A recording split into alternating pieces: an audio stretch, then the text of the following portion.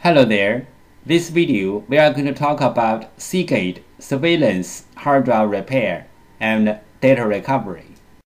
The Seagate surveillance 3.5 inches internal hard drive problems can be categorized into two. Problem 1, hard drive PCB board damage. Problem 2, hard drive disk assembly damage. 3 methods to fix a hard drive PCB board. 1. Clean the contacts. 2. Repair the PCB board directly. 3.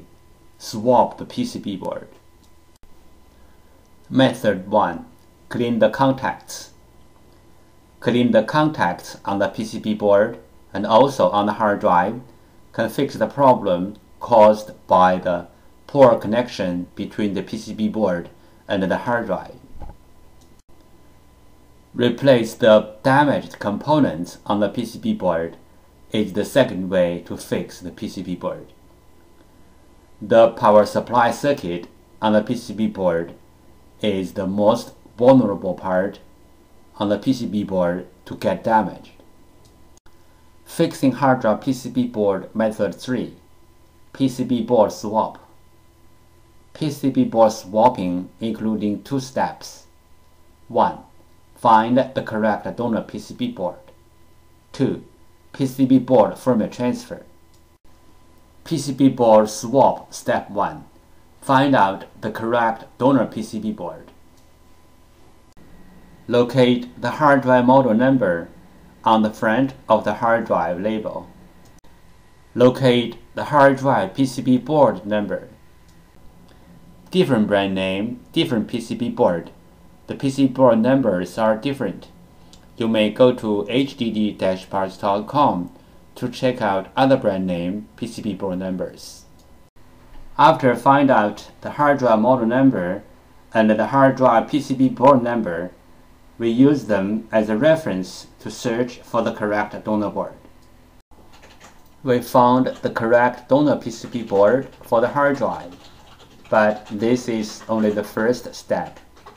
The next step is we have to do the PCB board firmware transfer to make the donor board work on the original hard drive.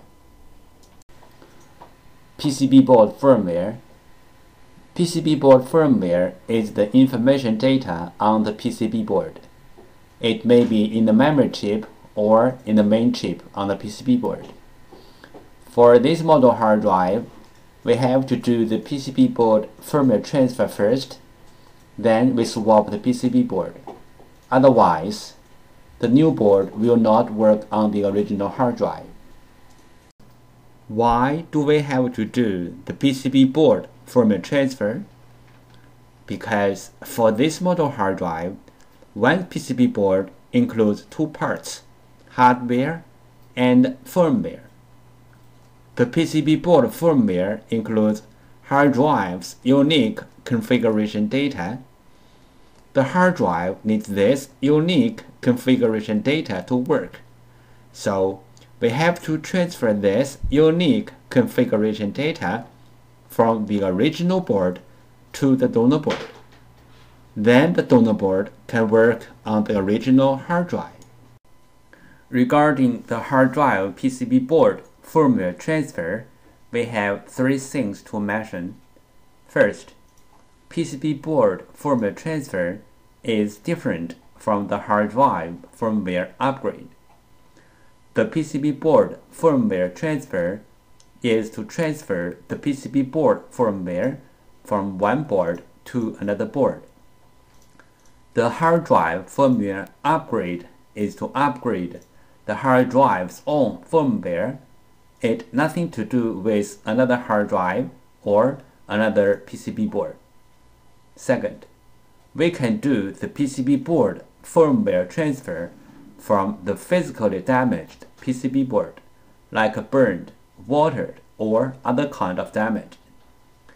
Our PCB board firmware transfer success rate is more than 95%. Third, we do the PCB board firmware transfer for our clients for free.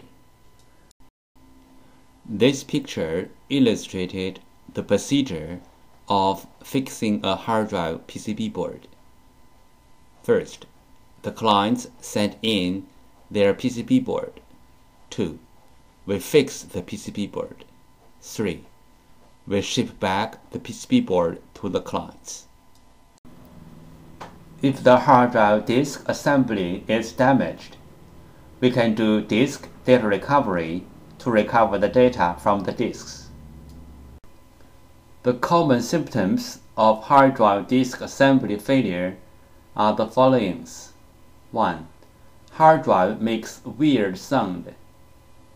2. Spin nicely but no access to any computer.